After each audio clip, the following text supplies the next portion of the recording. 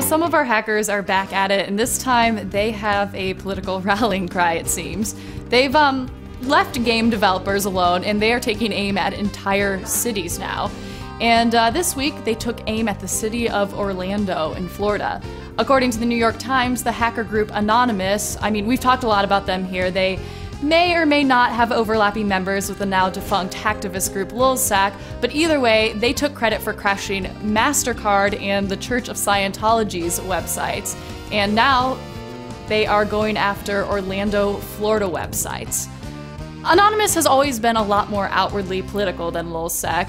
Lulzsec seemed to take joy in taunting corporations on their Twitter, and that's how they pass the time. So Anonymous generally has a motive, more so to speak. The attacks on Orlando are an answer to the city's 2006 ordinance that prohibits organizations to feed groups of 25 or more unless they have a permit.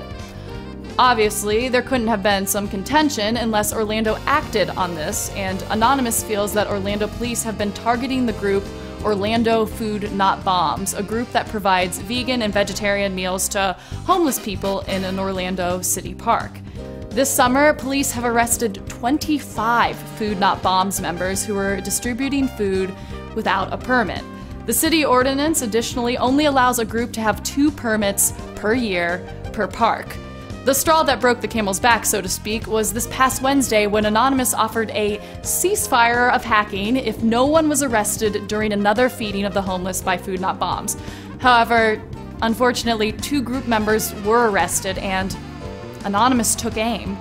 They immediately disrupted a website downtown Orlando which contains city information and deals with the redevelopment of the city. But city officials aren't backing down on this one. They say they have no plans to change the ordinance.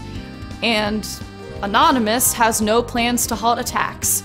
They tweeted, "For every arrested person, Anonymous will deface or assault 10 websites in Orlando." It's a big threat.